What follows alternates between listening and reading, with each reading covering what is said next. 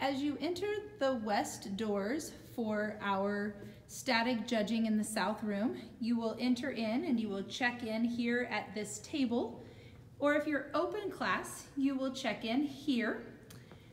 We have a waiting area for those whose appointments are very close. You may sit here. Those tables you will be allowed to put your projects on.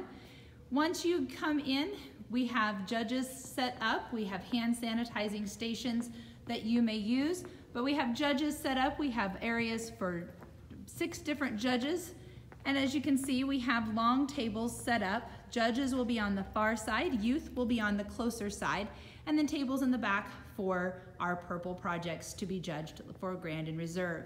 So the room is set up a little different than we have in the past, but I just wanted to give you kind of a heads up of what it would look like here in the South Room. I can't wait to see you guys tomorrow.